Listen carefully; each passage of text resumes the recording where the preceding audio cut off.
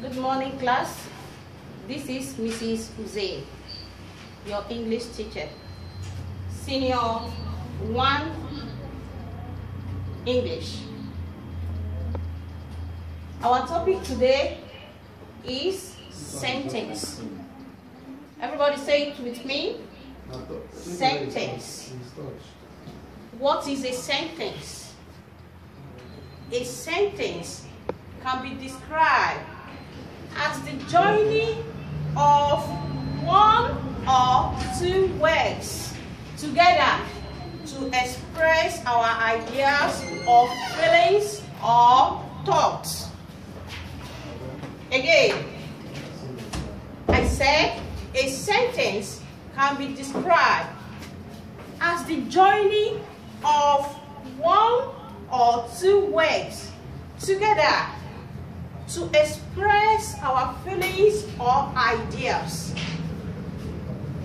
When you have something to say, you have to make a combination of two or more words. That is, you make them come together to form a statement. Alternatively, a sentence can be defined as a group of words that makes a complete sense or thoughts. Not here.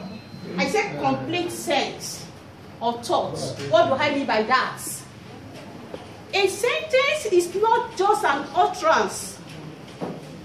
Without a complete thought, there is no sentence. You don't just talk without making meaning. When it makes a complete sentence, that means it gives meaning. It has sense. Take for instance, I cannot just say, Tommy, Tommy, Tommy. You will probably ask me what happened to Tommy. It doesn't make sense like that. You must make it in a complete sentence. You don't just talk. You make it to deliver your ideas or your feelings. So if I just say, Tommy has a dog, that one is well defined. That is, it has meaning. That is just the definition of sentence. Then a sentence can be of three things, or forms. It can do one of these three things. A sentence can either be a statement in form of questions or in form of order. In form of order, which is command. Which is what? Command. Statement. For example, Tommy has a car. That is a statement. Where are you going? There, a sentence is telling us about a question. It's asking where somebody is going. Shut the door. It's an order. Instructing somebody to close the door. So, a sentence is making a command. That is the three forms a sentence can take. However, a statement can be turned into question or vice versa. Hello? Vice versa. That is, it can also be turned. Questions can also be turned into statements. Question can be what? Can be turned into statement. That is, in reverse order. If it comes in questions form, it can also come in statement form. Let's see from here. The example here. They can speak French. This is statement form. If you want to turn it into question, it will be, can they speak French? And it will take a question mark. Note that a statement always ends with a full stop. And the question always ends with question mark. Can you all see it? Number 2, you have had your lesson. There should be a full stop here. That is a statement. In question form, it will not be have you had your lesson, which will be question mark. Another one, is that Mary's lamb? That is a statement which we end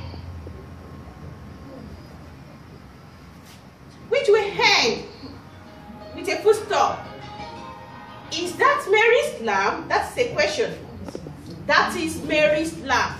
Is a statement which we end with a full stop. Command. I want to emphasize on this command, how it can be written. Basically, there are different forms in which you can write your commands. Let's take some of these examples. Number 1, put out the lights. A command. It should be noted that a command always ends with a full stop or exclamatory marks. Do you know what an exclamatory mark is? Exclamatory marks. It is denotes with this.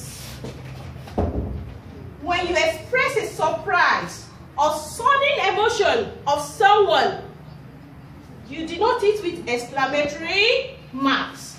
So a command is always end with a full stop or an exclamatory mark. Check this out. Put out the lights. This is giving an instruction. This is a command. And it will end with the exclamatory mark. Go away. It ends with exclamatory mark. Please close the door. It can be written like this, or close the door, comma, then please. You have to take note of where the comma is here. Number 3, come here, Mary. Full stop. Or it can be written as Mary. You mention the name of the person first. Come here. Let me just differentiate how you can put the comma on the command or order. In the first example and the second example here, it will be noted that the name of the person is not mentioned, right? Yeah, because probably the speaker knows that you know the recipient of the sentence. He knows that it is you that he is talking to. And for example, when a teacher is talking to a group of identifiable class or a known person, that is where we use this one. This please here is just a polite words in command. You cannot just give command without politeness. You have to be kind with your words, right? And it is of necessary. It is of not necessary to put please at times, but when you put it, it shows politeness in you. Where the name is mentioned in question 3 here, in example 3, come here, Mary. Yeah, here, the name is being mentioned here. Probably there are many audience listening to a speaker. And you have to identify the person speaking to. That's why the name is being mentioned. Immediately after come here, you put comma, then you mention Mary, which will end with full stop. And if Mary comes first, which is the name of the person, then you put comma, then you make your order. Is that taken? Then you end it with full stop. Is that taken? So let's quickly go to the type of sentence.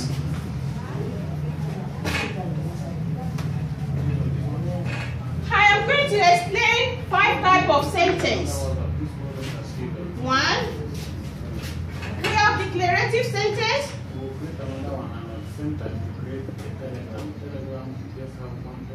Declarative sentence.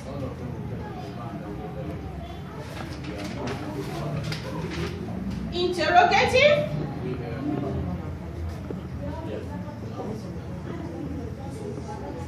Imperative.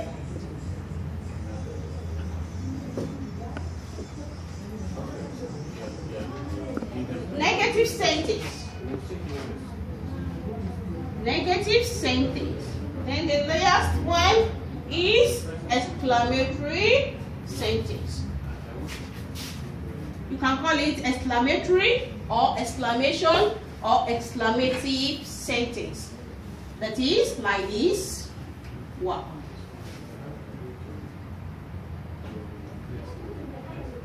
Exclamative, exclamation, sentence. Let's take it one by one. Declarative sentence. Declarative sentence, this is type of sentence that is affirmative. What do I mean by affirmative? Confirm, positive form. It is affirmative in nature.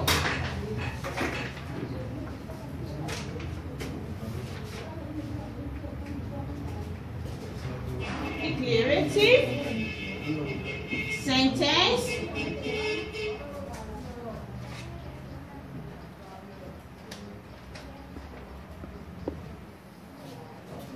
is one that makes a positive or affirmative sentence. Affirmative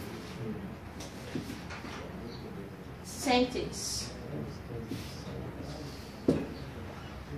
The word order for this declarative sentence is usually subjects plus verb.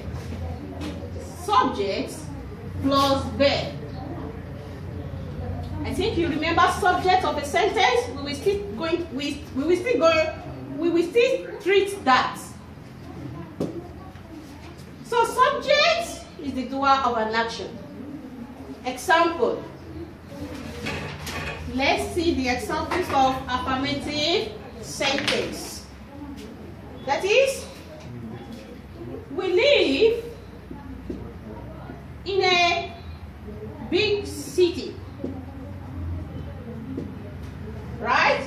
It will usually end with a full stop. Declarative sentence usually ends with a full stop. And the word order is subject plus verb. So, we live in a big city. This is an affirmation statement.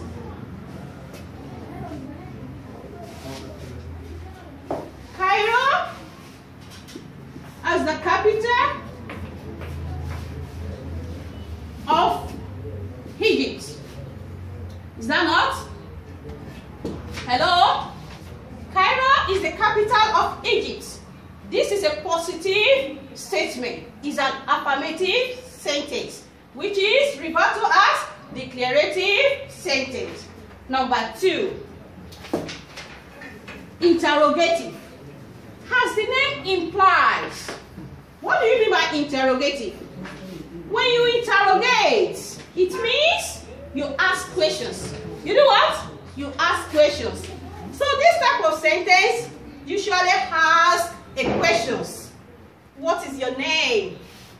Have you eaten? Where are you going? Where do you live? Do you have a brother? You can see from those examples, it asks questions. That is what we call interrogative sentence. It usually ends with a question mark. End with what? A question mark. And let's try.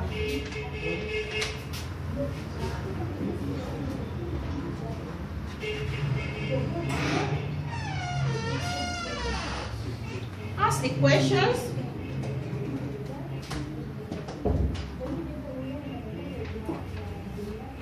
The usual form.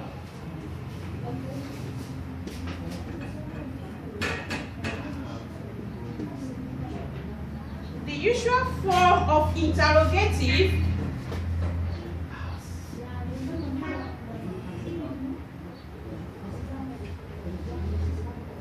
is what? This one, I mean, whatever that comes from a question, like who, what, which, whom, how, what word plus auxiliary verb.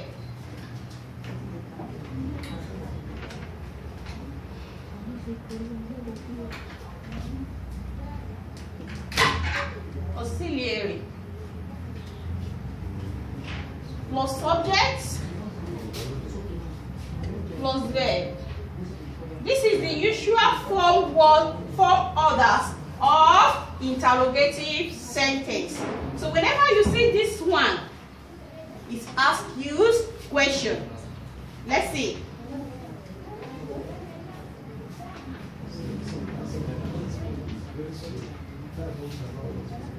What are you eating?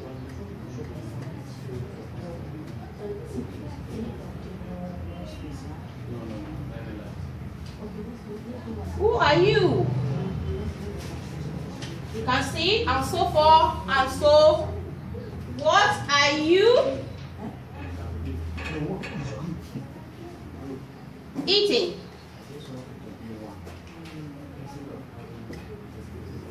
And so forth, and so.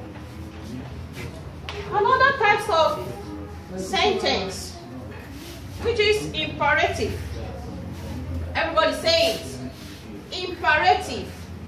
Imperative is otherwise known as order sentence or command sentence. Or what? Command sentence. Order or command is being referred to as this. That is the other name for it.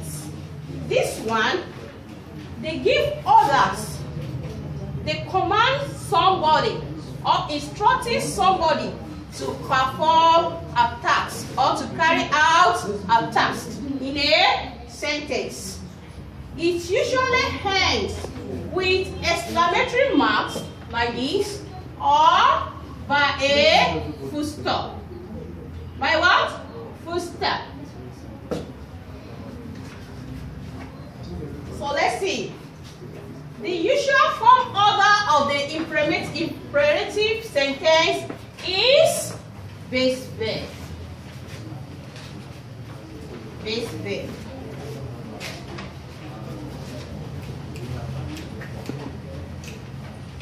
Yes. Why do we use base verb only? Because the speakers knows directly. Yeah, verb. Because the speakers knows directly that you are speaking, that he is speaking to a known person.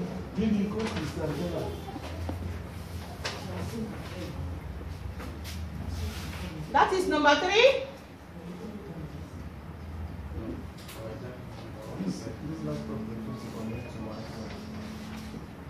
We call it command.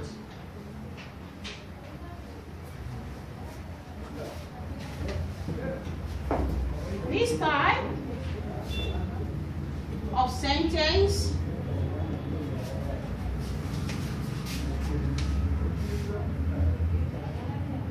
gives a command.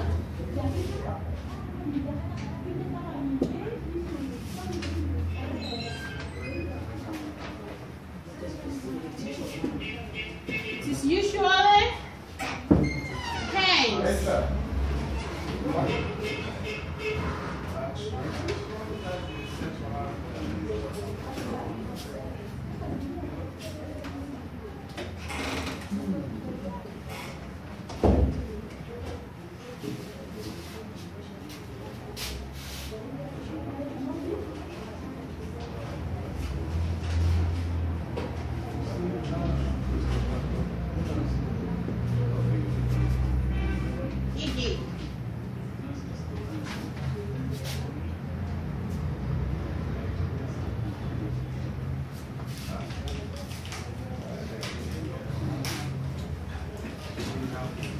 Stop.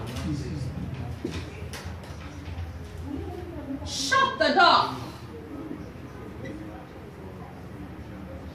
Shut the door, please. These are the examples of imperative sentence.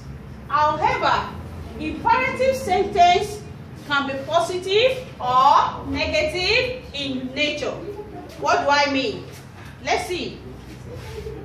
When it is positive, that is affirmative or declarative form, or negative form.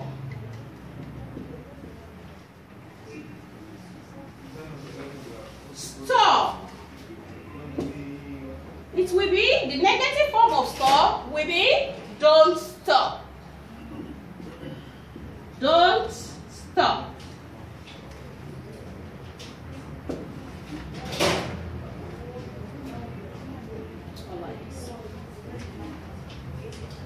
Give her a pen. Give her a pen. Don't give her a pen. The last part of sentence is exclamatory. Is what? Exclamatory sentence.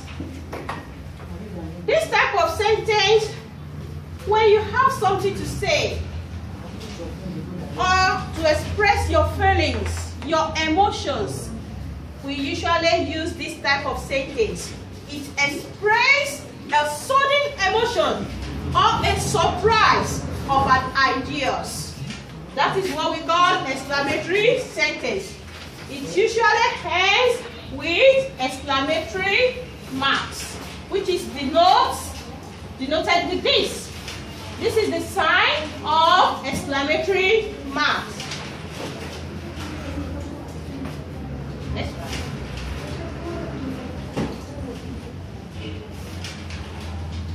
Exclamatory sentence.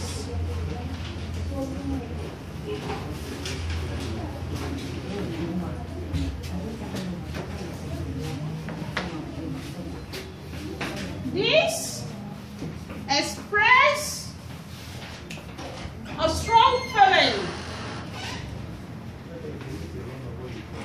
strong emotion, or surprise.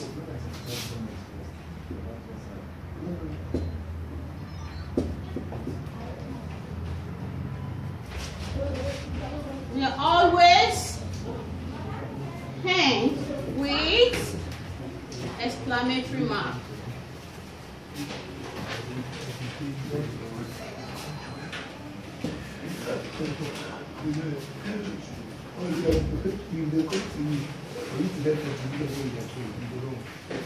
The usual order. The usual word order is was plus adjective plus noun plus subject. plus verb. We're going to see an example from each. Then, how. How plus adjective or adverb. Plus adjective or adverb. Plus subject.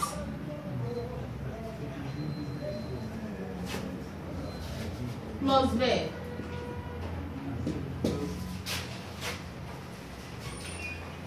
Let's see. E.g. What a liar he is. 2. How exciting. How exciting the movie was.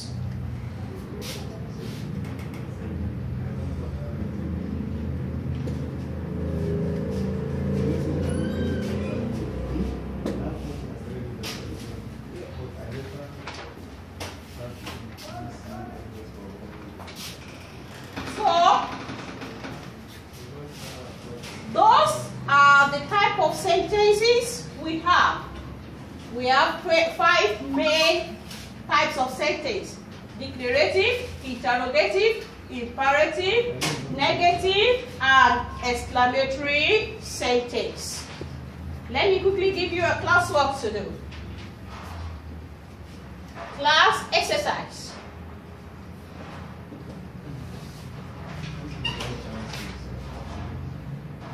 If anybody just asks you, what is a sentence?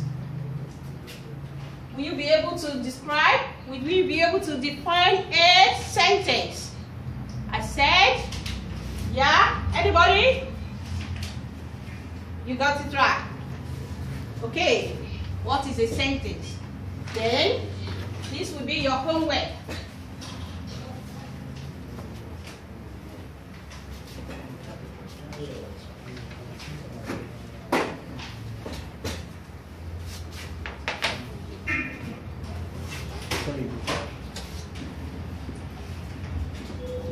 Take this as your assignment.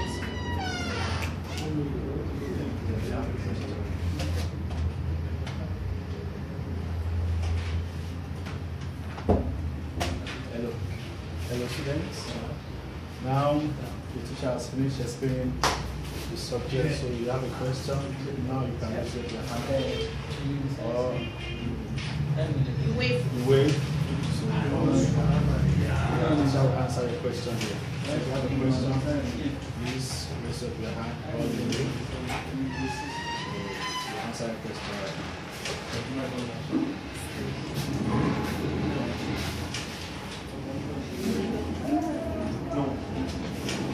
Do they have? Let me use that one. This one?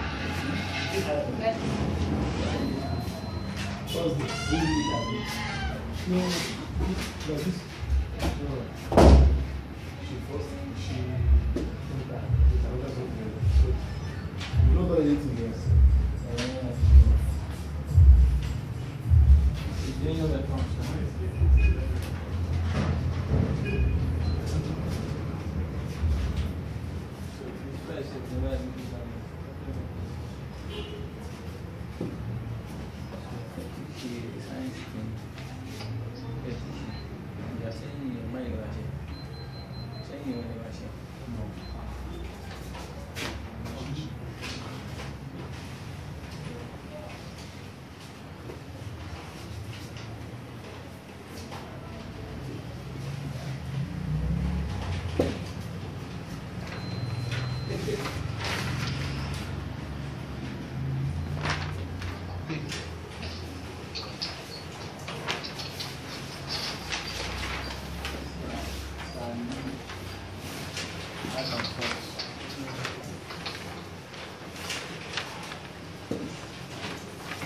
Hope no question. I can see Patrick there. And the teacher. So if you have no question, if you have a question, please raise up your hand or the way. The teacher question you have. So if any question, shall proceed. Writing your homework now. Yeah. Your question is welcome.